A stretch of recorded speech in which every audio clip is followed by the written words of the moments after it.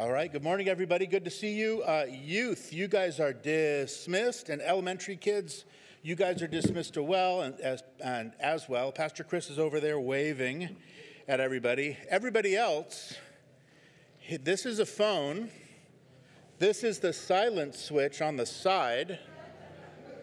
If you need help, the youth can help you on the way out. Just wave, and the youth will show you how to silence your phone for the day. I would not ask you to turn it off because I know none of you will. So leave it on, but put it on silent. So with that said, so good to have you here on this Memorial Day weekend. And of course, far more than just enjoying a long weekend, it's an opportunity for us to remember and really to honor those. I mean, we live, safe to say, we live in the best country on this planet. And it did not come cheap, and it was not free. And all of the freedoms that we enjoy were paid for by those who really did sort of make that ultimate sacrifice. And we owe them a debt of gratitude that this day is set aside to just remember. So remember that as we go today, and of course, as you celebrate doing something hopefully that's fun tomorrow. So let's pray and just really ask the Lord to bless his word this morning as we're here together. So, Father, we thank you so much, again, just for the freedoms that we enjoy, Lord, and we thank those who did make the ultimate sacrifice, Lord, and pay the ultimate price, Lord, to help to preserve and to just to get us those freedoms, Lord. We know ultimately that our true freedom comes in Christ, Lord, but politically, Lord, and in terms of human governance, Lord, we are so thankful for this country. We are so thankful for the freedoms that we enjoy, Lord, and though our system, of course, isn't perfect, Lord, we thank you for it, and we thank you for those who've helped to earn it for us and preserve it for us, Lord. And so we pray this morning as we go to your word, Lord, that you would give us understanding of yet another important chapter, Lord, of this book as we look at your plans, Lord, for the future, Lord, of this planet. And so we pray that your Spirit would give us understanding, Lord, that the teaching ministry of your Holy Spirit would be manifest here today, Father. And we pray, as we do each and every week, that you'd give us ears to hear what your Spirit would say to your church.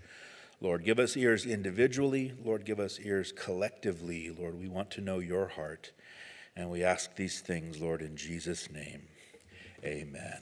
Amen. So with that said, turn to Revelation chapter 8. And over the past couple weeks, if you've been with us or watching along with us at home, you know that things are starting to get messy.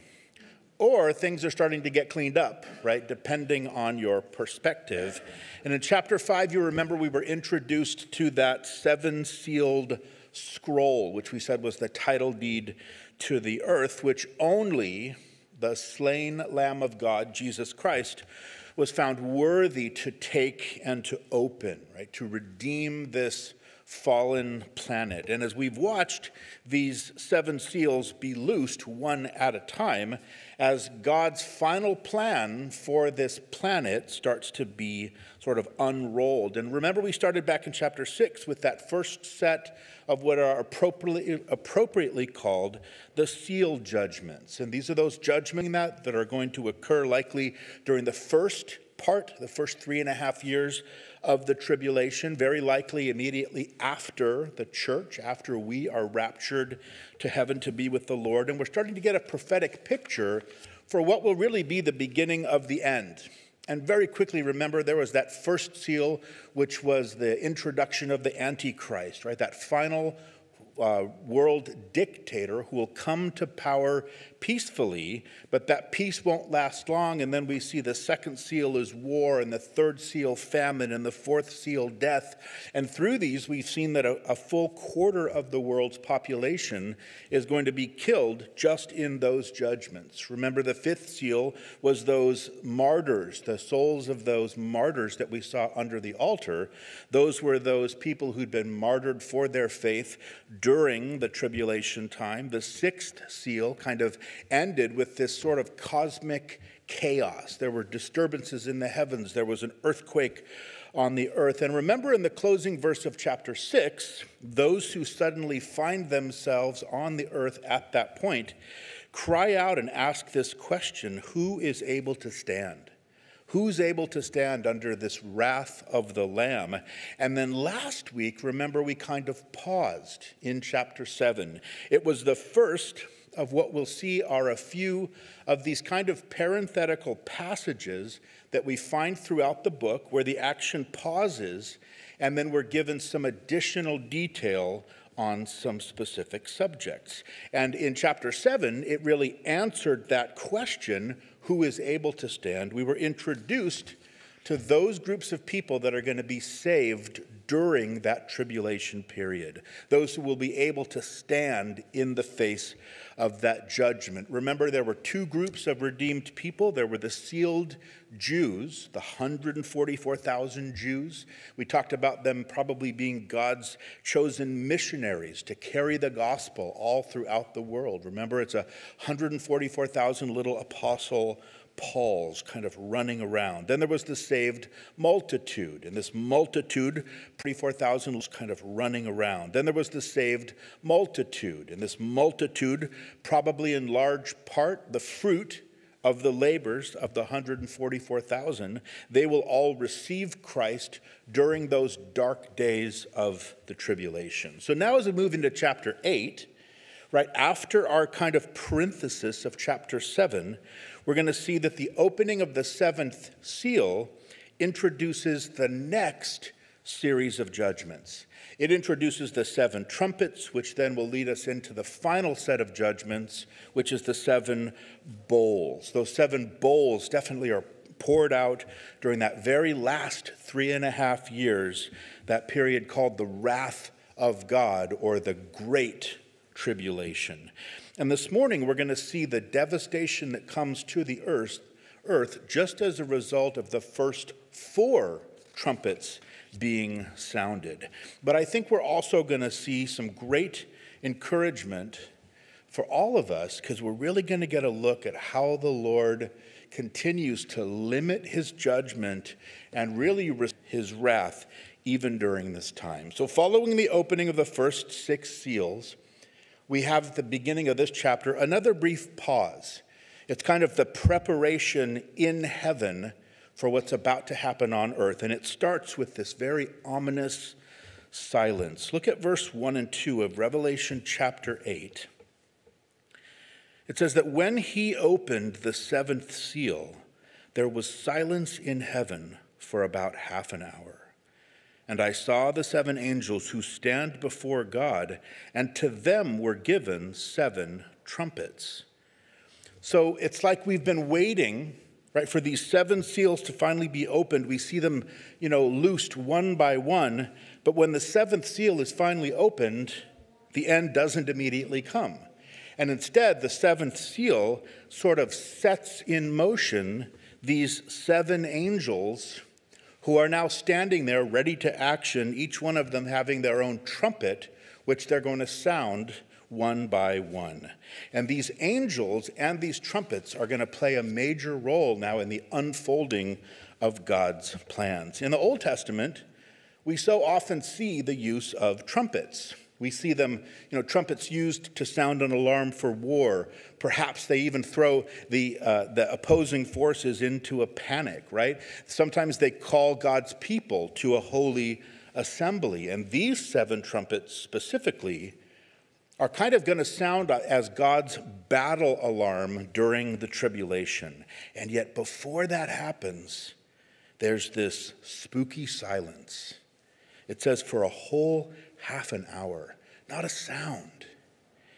Now, this verse is a fascinating, and it's a very important one, and it has some very specific and some theological, conclusions that are drawn from it. Again, silence in heaven for a half an hour. And we understand from this statement here in Revelation chapter 8 and verse 1, it has produced the speculation that there are no women at all in heaven, because there was silence for... Now, I don't believe it. I don't believe it at all. I just want you to know some of the different interpretations that are floating around out there about these passages. I think about half of us here thought that that joke was funny. But remember this. The Bible also, we just saw in chapter 7, the Bible teaches that there's going to be no sorrow in heaven, so that there probably aren't any men up there either. So, right, just a little humor, right? As we approach what is really a profoundly serious subject. Because put yourselves now kind of in the midst of this heavenly scene. And remember, we will be there at this point. We have the Father on the throne. We have the slain lamb before the throne. We have those 4 living creatures amidst the throne. We have the 24 elders around the throne. We have this multitude of Christians from the church, right? Us. We're in heaven before the throne without number. Millions, millions, hundreds of millions. You have this multitude without number, he said, of people who became Christians even during the tribulation. And then there's this angelic host, which is singing along with the singing of the saints to the Lord. It was 10,000 times 10,000 and many more. So over 100 million angels. And there's this incredible assembly, imagine it, that probably goes out in all directions for miles and miles and miles. All of us worshiping and praising the Lord. And suddenly there is not a single sound for a half hour. And it's not like there was a countdown clock, right, up on a big screen somewhere, kind of counting down to when the silence was supposed to start. This was not an orchestrated thing at all, but there is something about the spiritual atmosphere of heaven moment that produces this response in all of God's creation. It is so heavy. It is so awesome that no one can make a peep under the weight of what is happening in heaven. It's just, there's an awe, there's a holy awe over what it is that God is going to do next. And I think that the Lord, as he stops all of the worship and all of the praise that's being directed to him by his creation, I am inclined to believe that part of what this silence really communicates is that while God is unapologetically holy and righteous, and he is true in this judgment, that he takes no pleasure in the judgment that he is being forced to mete out upon creation, in order that he could finally bring an end to the rebellion of men. And yet he does it. He couldn't be just. He couldn't be righteous. He couldn't be God if he didn't do something about it. But oh, how he would rather be dispensing his grace to the world. Oh, how he would rather be extending salvation still to the world rather than judging the world. You remember in Ezekiel chapter 33, you remember that God spoke to the children of Israel through the prophet Ezekiel. He said this, he said, "Say to them, as I live, says the Lord God, I have no pleasure in the death of the wicked, but that the wicked turn from his way and live. Turn from your evil ways. For why should you die, O house of Israel?" And we've mentioned before, and we'll probably mention these verses again. Remember, Peter brings out this same thing by the same Holy Spirit in 2 Peter chapter 3, when he says that the Lord is not slack concerning his promise, as some count slackness, but he's long-suffering towards us, not willing that any should perish, but that all should come to repentance. That's what God desires.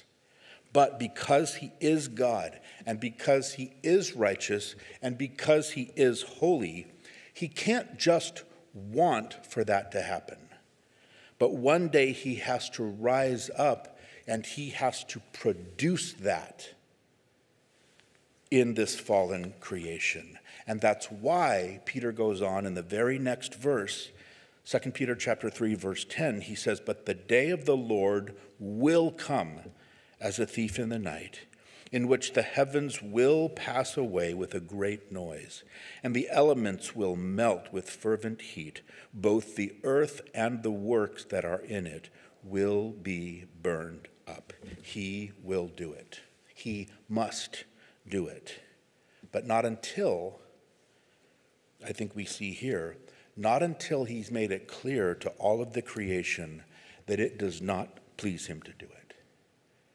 It does not please God to have to judge man. And so we have this silence. And it is a take your breath away kind of a silence. It's a sober, sort of an awestruck silence which will fall over this entire heavenly scene. Now that all of the seals are off, now that the scroll can be opened up completely, and all are standing there in awe and in anticipation of God's plan finally and fully being able to unfold. But I think we also see as we move on that the silence is also a silence of supplication. Look at verse 3. It says that then another angel, having a golden censer, came and stood at the altar. And he was given much incense that he should offer it with the prayers of all the saints upon the golden altar, which was before the throne. And the smoke of the incense with the prayers of the saints ascended before God from the angel's hand. So often in the Bible we see prayer and incense associated with one another. Psalm 141, it says, "Let my prayer be set before you as incense, and the lifting of my hands as the evening sacrifice." And the idea is that just as incense is precious and it's pleasant and it drifts up to heaven, that our prayers do the very same thing. And we saw in chapter 4 that there is currently a heavenly sanctuary. We talked about the fact that actually the earthly tabernacle and the temple itself were just shadows. They were copies of what still actually exists in heaven. And here we have this heavenly altar of incense. Now this becomes the focus of the action. And all of this is imagery that we see throughout the Old Testament and the worship of God in the temple and the tabernacle. A censer was basically just kind of a little container for coals. And the priest would bring that over to the altar as a regular part of the worship. The container would be opened up and they would place these live coals from the altar into it. So this is the holy fire, right, that's coming now from the altar of God. And then another one of the priests would come with incense, which they would then heap upon those coals, and it would produce this sweet smoke, right, this sweet fragrance. And all of it was a representation of the prayers of God's people, which would rise up to God, and they were sweet smelling and they're pleasing to him. And so that's the same imagery of what's happening here. It's interesting just to think about our prayers and what this imagery tells us about the way that God sees our prayers. We know how we see them. We know how we pray them. We know that they're important to God. We know that he listens to our prayers. We know that they make a difference to him. And yet here, what this reminds us is that our prayers are a sweet-smelling fragrance to him, that they bring pleasure to him. And I think that's a remarkable thing. And we see next that the way that we pray to heaven really does have an impact on the things that happen here on the earth. Because look what we see happen next in verses 5 and 6 with the prayers of God's people. It says in verse 5 that then the angel took the censer, filled it with fire from the altar, and threw it to the earth. And there were noises and thunderings, lightnings, and an earthquake. And so the 7 angels who had the 7 trumpets prepared themselves to sound. So here we see proof prophetically of the impact and the power of answered prayer, because the prayers of the saints here are now hurled back to the earth. And what's the effect? There's thunder and lightning and an earthquake. It's yet another warning to the world that some trouble is definitely coming their way.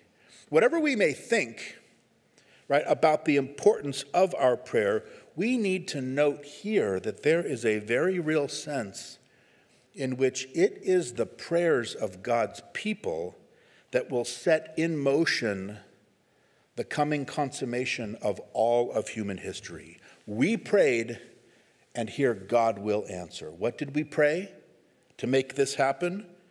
Well, we prayed the prayer that the saints have been praying for 2,000 years since Jesus taught us to pray. Remember in Matthew chapter 6 and verse 9 that he said we're to pray, "Our Father in heaven, hallowed be thy name." Then what? "Your kingdom come, your will be done on earth as it is in heaven." So this, the coming of the kingdom, is what the saints have been praying for since the Lord was first here 2,000 years ago.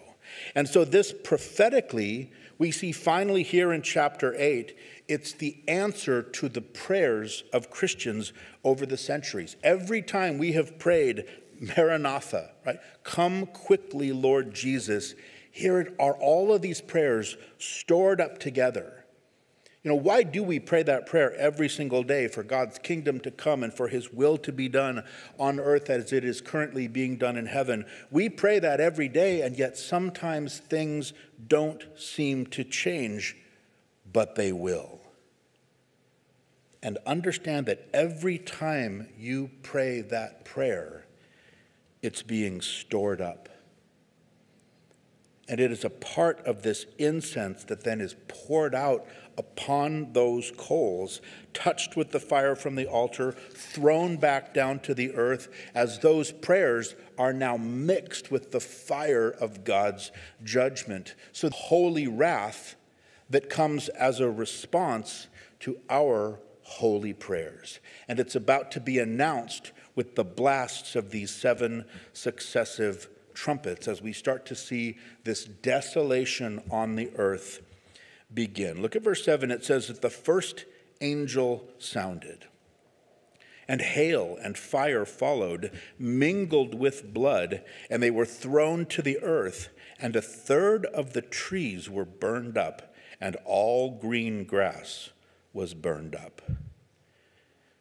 Now, this may sound familiar because the first judgment reminds us of the 7th plague that fell on Egypt, doesn't it? Out of Exodus chapter 9, they had fiery hail.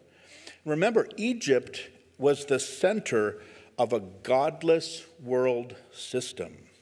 And so it is very fitting that those same plagues that we saw come upon Egypt in Moses' day are going to be repeated, but now on a worldwide scale during the tribulation. Now, again, on the West Coast, we don't know a whole lot about this unless we're watching about it on the Weather Channel. And yet a hailstorm by itself can cause tremendous damage. Now we have fire mixed with hail. And we can just imagine the possibilities, right? The desolation, 1/3 of the trees, it says all of the green grass on the earth are going to be destroyed just by this first trumpet. And I have to admit, as I pondered this week, I wondered, how do you even mix fire, which is fire, how do you mix that with hail, which is ice? Right, and then you're going to throw some blood into the mix. This just seems to me like it would be impossible. This would have to be something supernatural, wouldn't it? And that's exactly the point. Because many people have spent time speculating how these things will happen through different phenomenon that we can understand today. Maybe this is nuclear war. Maybe this is the fallout from that. Maybe this is pollution. It's climate change, or so forth. But these are interesting and they're all possible. But none of that speculation should ever obscure the essential truth that it is God supernaturally who is bringing this supernatural judgment. God isn't just an innocent bystander. He's not just sort of letting nature kind of take its course. God certainly he can use whatever method that he wants to bring this judgment, but one thing that we know about the judgment is that the people on the earth at the time, they are going to know that these events are coming from the hand of God himself. They're not just going to somehow think these are easily explained away natural disasters, but we can just imagine we have a third of the earth engulfed in wildfire, right? A third of the forests, all of the grass erupting into flames all over the planet. Now, I feel like I need to take just a moment to mention, especially today, especially here in this beautiful state in which we live with our beautiful forests and the great efforts that people go to conserve them and to preserve them. People very often will wonder at this kind of a judgment against the creation by what we claim is its own creator. We are absolutely supposed to respect the earth and we are to be good stewards of the earth, but please understand that God's heart is not set on this fallen earth. God is going to make a new heaven and he's going to make a new earth. And so when people can look at this earth and they can't see the creator behind the creation, actually, not they cannot, but they will not see the creator behind the creation. They will not see the designer behind the design. When that is happening, I believe that God feels very free to say, hey, if you can't receive the one single great message that my creation is intended to communicate, then I will feel very free to kill the messenger. Because I know that I'm going to create something that is infinitely better by the time this whole thing is done. So here we see that a third of all the trees, all the grass, destroyed by just this first trumpet. Verse 8 says that the second angel sounded, and something like a great mountain burning with fire was thrown into the sea, and a third of the sea became blood, and a third of the living creatures in the sea died, and a third of the ships were destroyed. So this takes us back to the very first of the plagues against Egypt, which is where all the waters turned to blood. You remember in Exodus chapter 7. The second trumpet affects the oceans of the earth. It turns a third of them into blood, kills a third of the creatures, and destroys a third of the ships. This massive burning object falls, right? Not a literal mountain. John says it's something like a great mountain. So John says, look, I've never seen anything like this. I can't say exactly what it is, but the closest thing I can do is describe this thing that I'm seeing as like a great mountain burning with fire thrown into the sea. And boy, that sure sounds a lot like a comet, doesn't it? Or some sort of a huge meteor, doesn't it? Something out of a Will Smith movie, perhaps, right? That's or Bruce Willis or whoever is heading toward the earth, about to, cast from heavens into the sea, and results into this tremendous upheaval, right? The biggest tsunami that you could imagine, all residual pollution. The blood here is either a cause or it's an effect of all of the widespread death that's going to happen throughout those oceans. Some researchers say that this kind of a phenomenon has happened on a smaller scale throughout the history of the earth, right? Resulting in great ecological upheaval and disaster. Now, honestly, when John talks about the sea, we can't be exactly sure which sea or whether he's talking about all the sea, right? Considering that water covers about 3/4 of the earth. Now, for anybody in the Middle East, the sea would have been what? The Mediterranean Sea. And that may well be the sea that John is talking about it.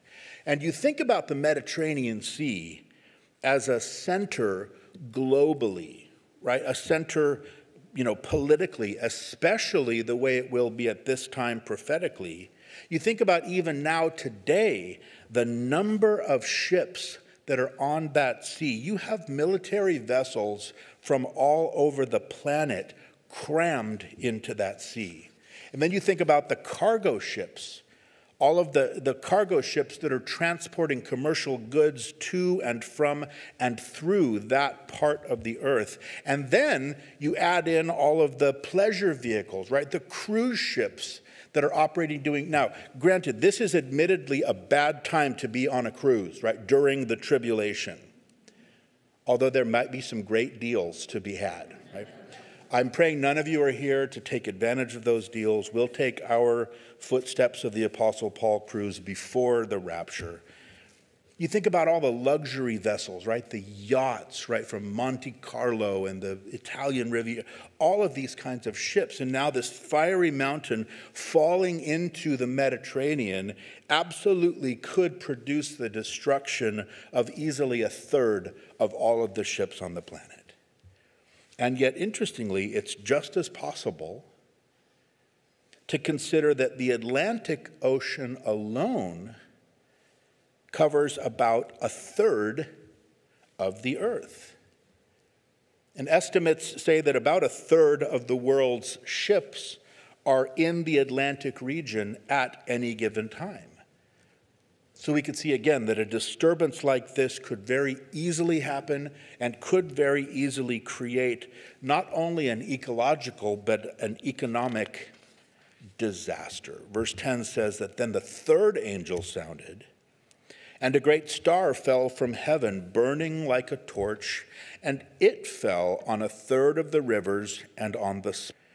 And the name of the star is Wormwood. And a third of the heavens became wormwood. A third of the waters became wormwood, and many men died from the water because it was made bitter. So, following the devastation of a third of the world's oceans, now this third trumpet affects the rivers, right? Makes them bitter. Again, we could very easily see this as some sort of a comet or a meteor that comes crashing into the earth and bringing this kind of an environmental disaster. One single star could very easily fall on a third of the rivers and the springs, possibly as it disintegrates, right, entering the earth's atmosphere. It's also very possible, you think about polluting the headwaters of a number of the world's major rivers, right? The underground water sources, it could very rapidly until a third of the planet's waters are undrinkable.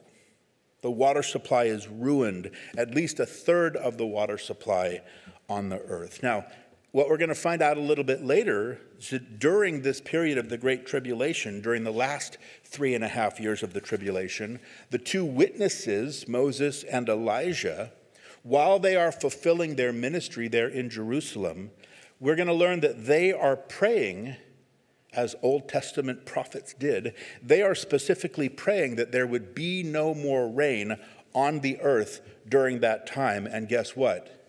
There won't be. So you have no rain happening. Now you have a third of the existing fresh water supply destroyed by this particular trumpet. In other words, to find drinking water that won't kill you is going to be something very, very difficult. In Job, it says that God calls the stars by name, and apparently this star has this curious name of wormwood. Now, wormwood was a bitter desert plant. It's mentioned in the Old Testament 7 different times, and each time it represents sorrow and bitter judgment. Jeremiah prophesied that one day Israel was going to have to drink of these bitter waters because of her disobedience, and certainly historically, we have seen that this has been the case for the Jewish people.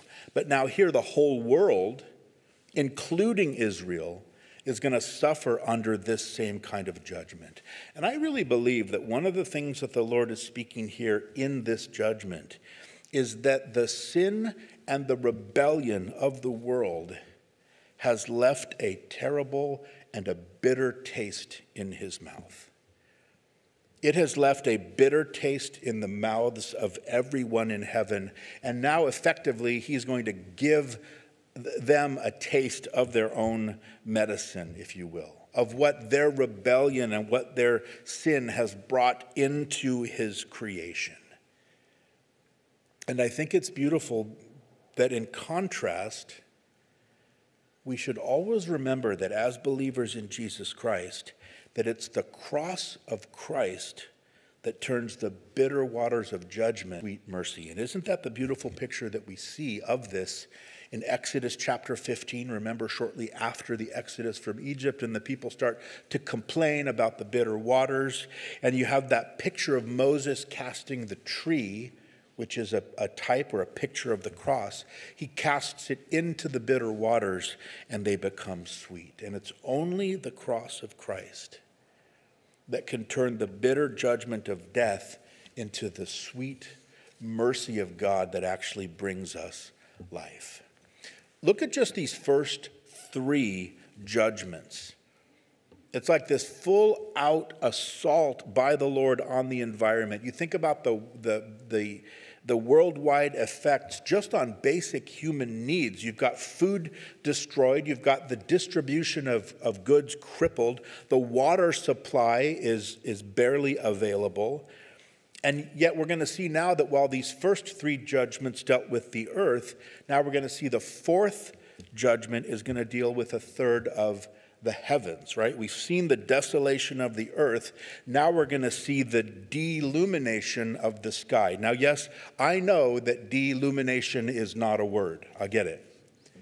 And yet you're going to see that it fits perfectly with what happens. In verse 12, it says that then the fourth angel sounded, and a third of the sun was struck, a third of the moon, and a third of the stars, so that a third of them were darkened, and a third of the day did not shine, and likewise the night. So just like the ninth plague that came upon Egypt, here this fourth angel sounds, and it brings about darkness as 1/3 of the light of the heavenly bodies is blacked out. Now, this could mean a couple different things. Some understand it to mean that sort of every third star is blacked out, and that the intensity of the sun is going to be diminished by about 1/3, which of course would diminish the intensity of the moon. Others believe it doesn't describe sort of 1/3 of the lessening of the light, but what it describes is that 1/3 of the day and the night are plunged into darkness, sort of that the very cycle of day and night are somehow disrupted or somehow altered. Now, either one of these could be true, and either one of them is just as Jesus said would happen. In Matthew 24, he said that the sun will be darkened and the moon will not give its light. Whatever it is, something is happening here where the light is reduced by 1/3. And just imagine the implications of that. Imagine the way the climate is going to be impacted. Right? No more worries about global warming, right? The temperatures are going to drop instantly. And you think about the consequences in terms of this judgment on society as a whole, on top of all of the previous judgments, imagine the sense of a new terror that's going to fill the earth. Darkness, right? It's not hard to imagine the way that sin and that crime and that terror are going to rule the streets, right? When darkness comes earlier in the day, or when the night is even darker and it's even longer than ever. A good friend of mine always said, nothing good happens at night. You look at the increase of darkness. Jesus said in John 3 that men loved darkness rather than light because their deeds were evil. And again, this judgment is so righteous. It's as though God is speaking here to these people in their rebellion, and he says, hey, you want darkness? You don't want to walk in the light? Okay, I will give you darkness. And it's exactly the same thing he did, of course, to the Egyptians, right? And he did it as a way to start to remove his righteous people from Egypt, which is a picture, again, of that world system. This whole scene, we imagine, after these first 4 trumpets, it's literally like one of those end of the world, everyone fighting for survival kind of deals. And so right about now is the time that we probably need to ask ourselves, as we try to imagine all of this, we have to ask ourselves whether these first 4 terrible judgments, should they really be understood literally? And there have been many who have suggested that maybe these are just more allegorical, or somehow they're simply symbolic and they're simply spiritual. Well, maybe we should ask Pharaoh how spiritual or allegorical the judgments were when they came upon him and upon Egypt. And the point is that if God could send basically the same awful judgments to Egypt during Moses' day, what in the world would prevent him from sending them upon the whole world during the final time of judgment? These 10 plagues were poured out on Egypt because of the Pharaoh, because of his hard-hearted rejection of God, because of his continued oppression against God's people, the righteous. Here in the tribulation, you're going to have the Antichrist persecuting God's righteous people, right? These people who've come to faith in Christ during the tribulation. And now you have the Antichrist persecuting them just in the same way that the Pharaoh was persecuting God's people during his time. And so God brings judgment again in the very same way that he did then. There's no question that this is hard to read. There's no question these first 4 trumpets reveal the severity of God's judgment, the way that he attacks all of these ordinary things, food and water and sustenance. He attacks comfort and even the regular cycle of the regular rhythm of days. And these are all things that people have come to assume are all just these impersonal, perpetual forces. And yet it's almost as though during the tribulation, God once again is going to proclaim that he's the Lord of all of those things. He's in charge of those things, and he's going to proclaim it through disrupting them. And you think about the people of the earth, right? When the very things that they have come, we depend on the sun rising at a certain time and setting at a certain time and the regular rhythms of life. And now literally the entire foundation is shaken. Literally things are falling down around them. And as I was thinking about these trumpet judgments, I think we can't help but make the connection with a beautiful story from the Old Testament and the fall of the city of Jericho. And I think that if we make this connection, I'm hoping that it's going to be an encouragement to some of us even this morning, even if there's just one of us here. But you remember in Joshua chapter 6, Jericho was this monstrous city. It was just across the Jordan River, and it had stopped up the progress of the people of Israel from crossing over and entering into the promised land. And you remember there were these huge walls of the city, and they all fell over with simply the blasts of the trumpets of God alone. You remember that crazy story? The priests were given these trumpets, and for 7 days they all marched around the city blowing the trumpets. And on the 7th day, they marched and they blew the trumpets 7 times. And on the 7th blast, the walls fell completely down flat. Now, as we study the Bible, in Bible typology, Jericho is another type. It's another picture of this present world.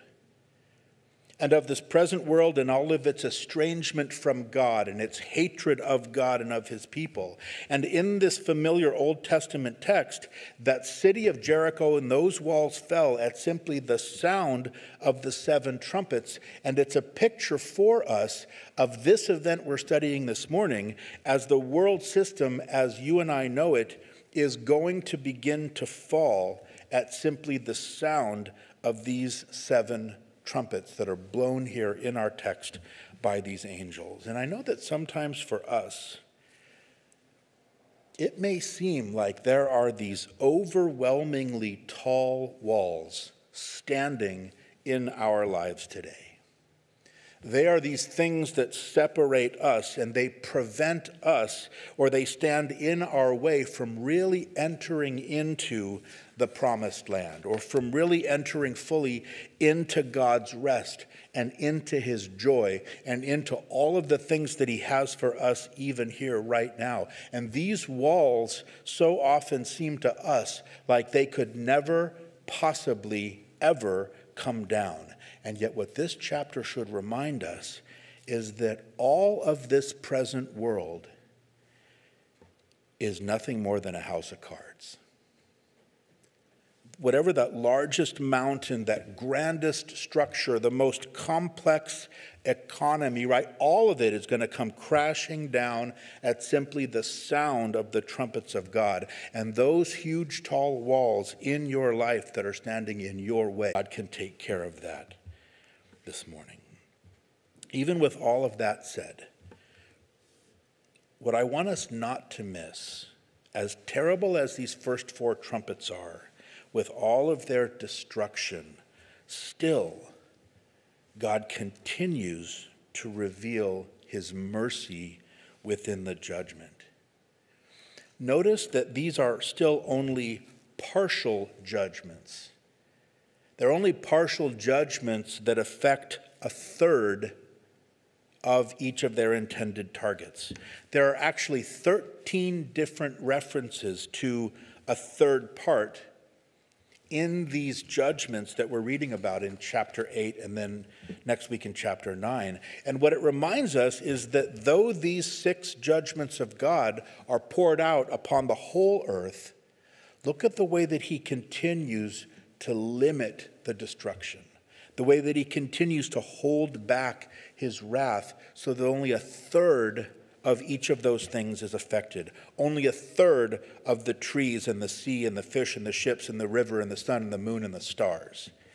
And when we look at these judgments from this perspective, I think we need to be reminded that God indeed is still so gracious.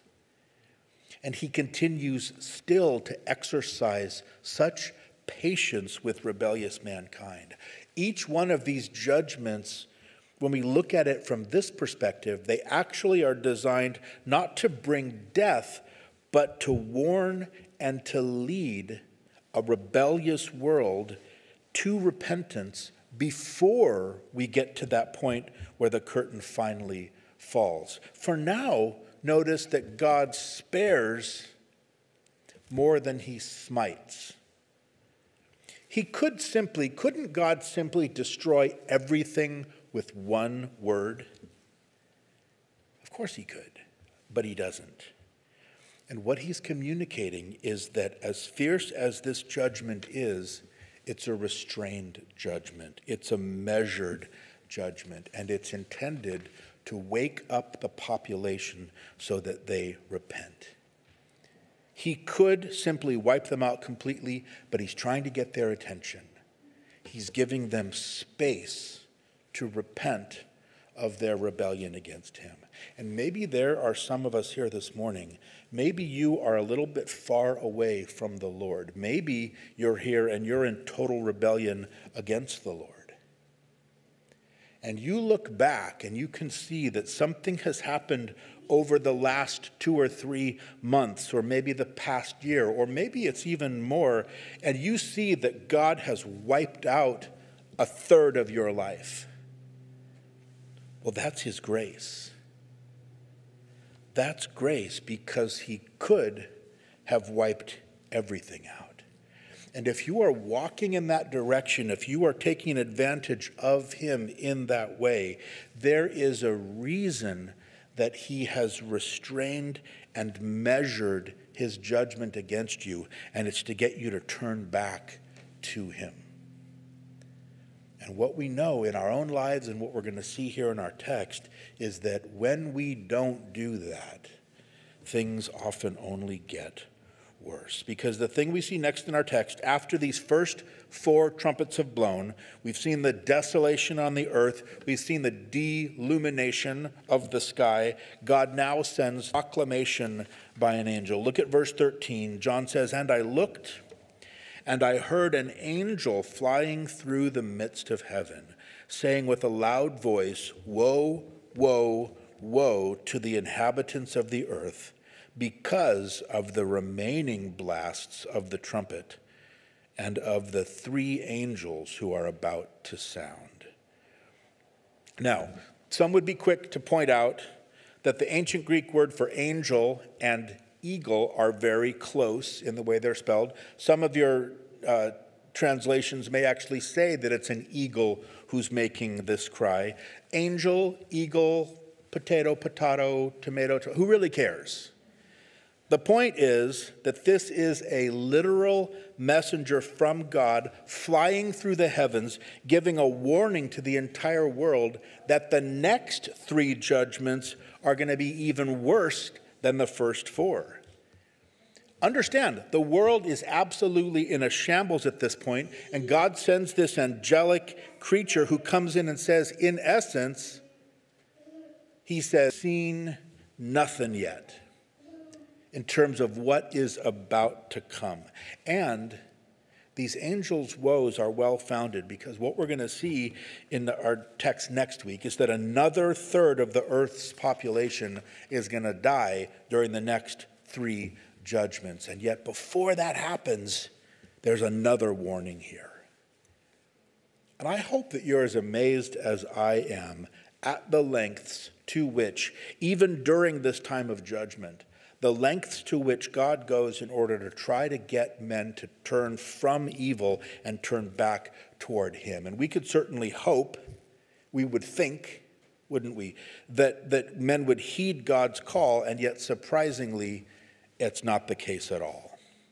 We're going to see in the next chapter that the people are just going to harden their hearts. They will not repent. They did not repent, we're going to be told over and over. And we're going to find that out as we continue in the study. But I think we get a clue just from the language of this verse. Look at that specific phrase there in verse 13, where it talks about the inhabitants of the earth. It's a phrase we're going to see 7 other times in the book of Revelation, and it's significant because the sense of the language is that it refers not to those who live on the earth, but more directly it refers to those who live for the earth. Right, the earthlings, right? People who flat out are rejecting heaven and rejecting the Lord Jesus in exchange for the comforts that this present world can offer. And maybe there's a few of us who at one time were right there with him. These are the people that Paul describes in Philippians chapter 3. He says that their end is destruction, whose God is their belly, right, their own comfort, and whose glory is in their shame, and who set their minds on earthly things. And then in verse 20 he says, "But our citizenship is in heaven, from which we eagerly wait for the Savior, the Lord Jesus Christ." So of course it ultimately brings us to that fundamental question that everyone needs to answer for him or herself.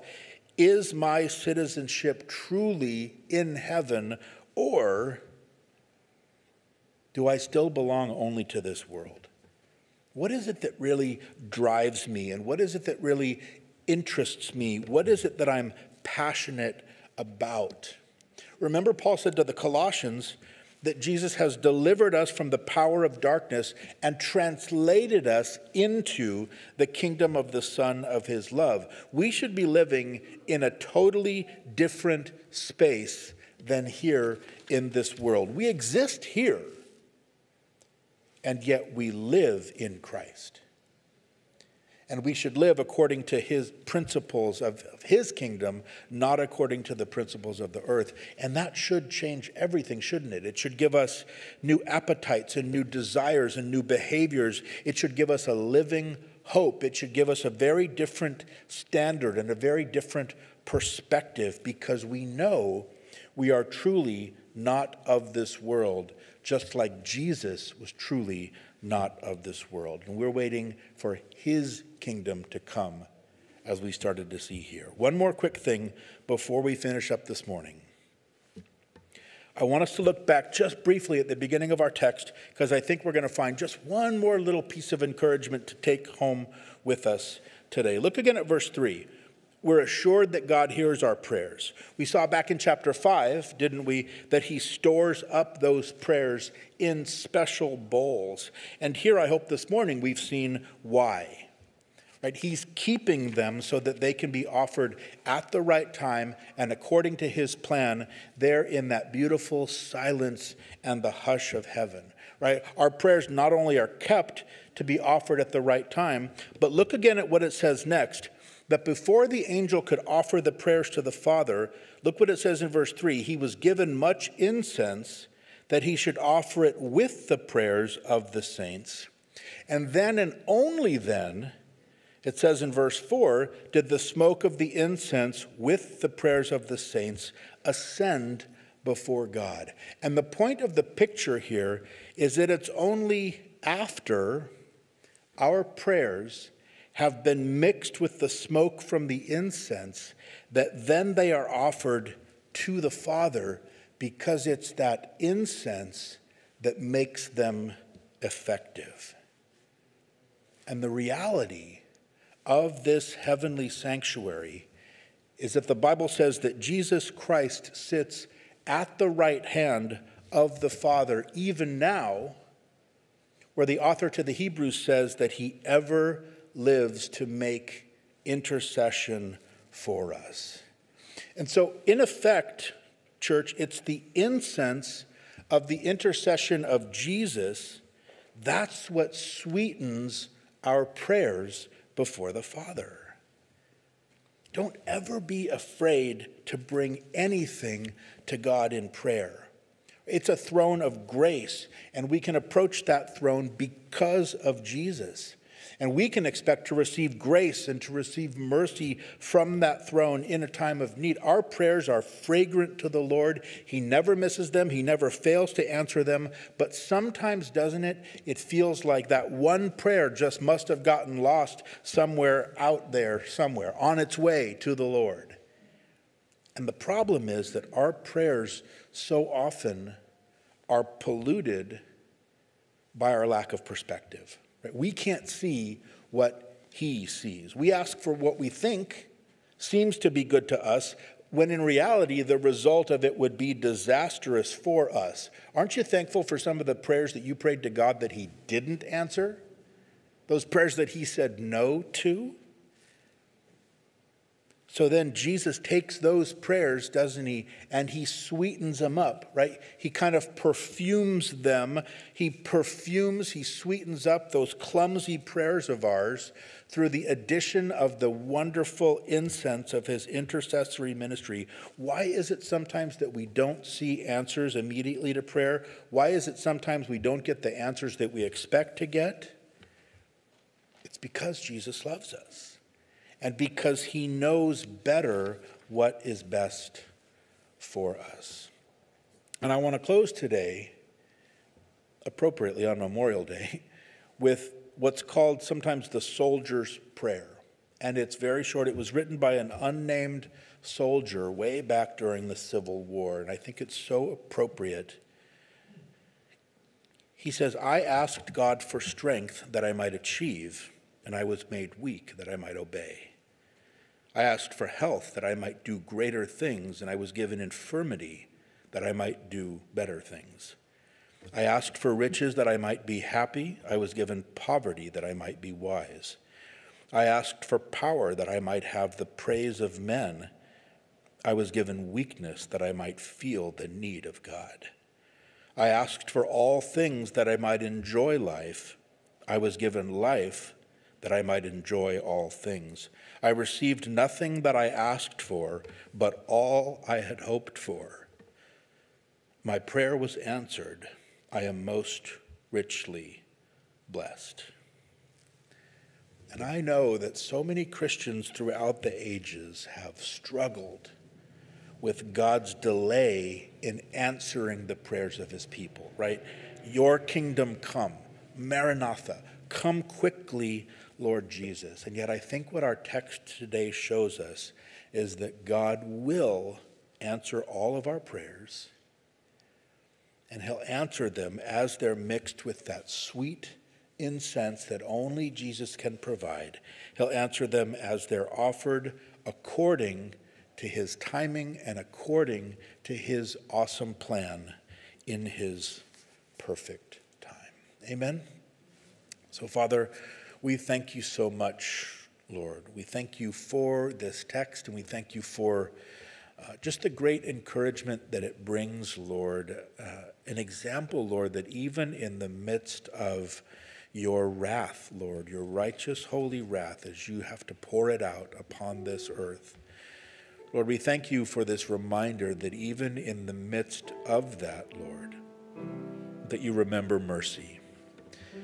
Father, you desire that these judgments be a wake-up call and that they be something that lead people back to you, Lord. And so, Father, we want to pray for that same thing in our own lives, Lord, as there are areas where we may be suffering the judgment, Lord, of you. And we know that your intention, Lord, is not to punish us for the sake of punishment, but to lead us back to you. And so we pray, Lord, personally that we would be responsive to that.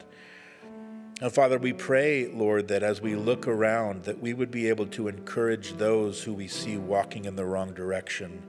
Lord, that you are a God of mercy and a God of grace, but that someday you're going to be forced to judge in righteousness and holiness. And so we pray that we'd help to communicate your love to them, Lord, and we thank you and we ask these things in Jesus' name. And all God's people said, amen.